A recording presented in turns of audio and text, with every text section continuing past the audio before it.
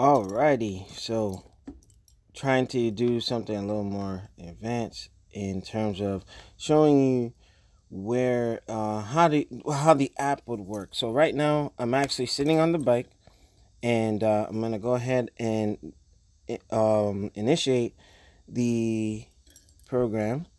Right, so you can download it. Like, I have an Android, so I go to Google Play, but it is available for iOS, so make sure you check that out. So right now, I went ahead and had everything set up. Initially, I was having problems because I thought the code was 000 or 1234, but no, there's something specific, and it's recommended that you change your Bluetooth bonding code. So, for security's sake, you don't want no jerk screwing you over. But as of right now, this is just the out of the box settings with this. All right, so there's two screens, so I'm just gonna scroll on over. All right, they have the setup wizard. You can actually have different profiles on the upper right. You can see save, open.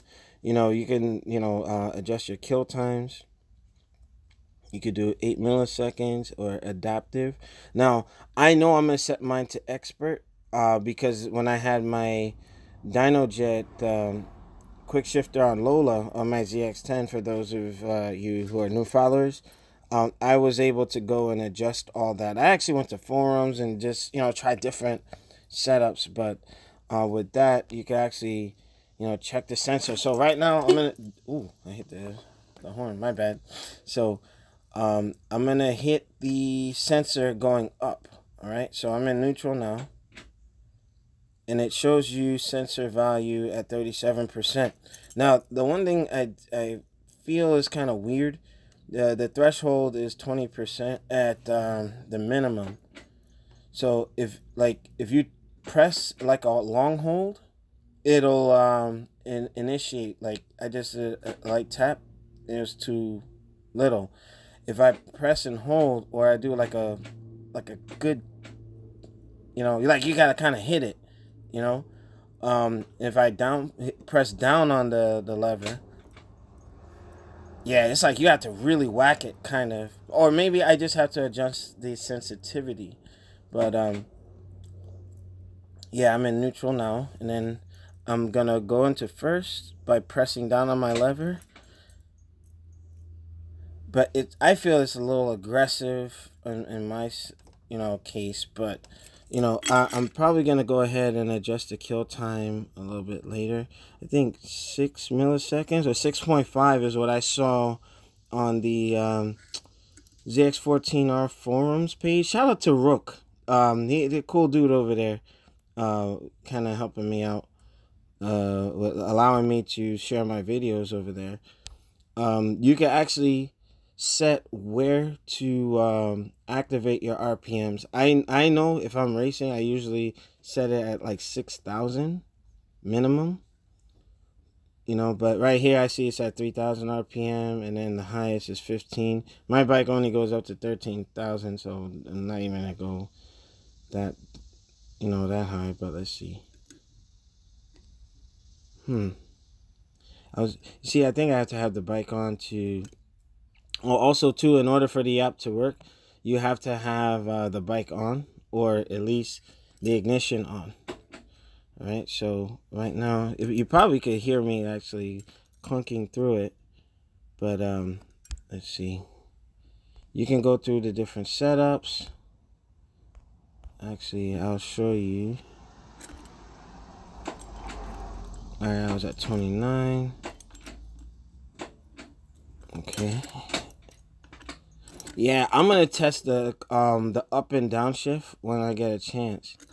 And then the cutoff times. So I really have to get some help with it, but I just wanted to kind of orient you on what some of these things look like. So you have the setup wizard, RPM setup, you have the sensor setup, cutoff times, and pretty much you don't need a manual. Everything is there for you.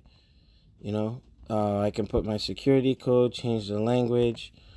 All right, there's troubleshooting, FAQ, and right now If you have any issues after installing it, you can go to healtechelectronics.com or support at healtech-electronics.com. All right, so I think that this is pretty cool.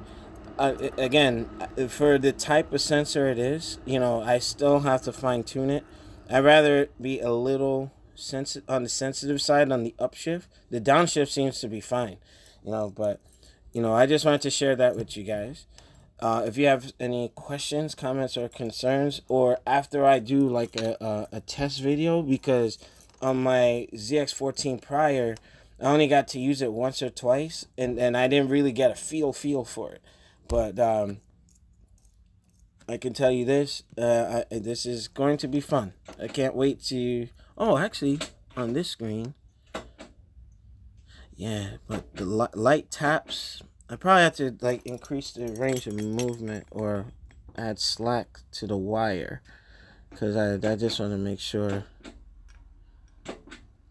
See, like if you like lightly tap it, it's almost like a pressure button. If anybody play like old arcade games, if you like smash on a button, the harder you hit it, the more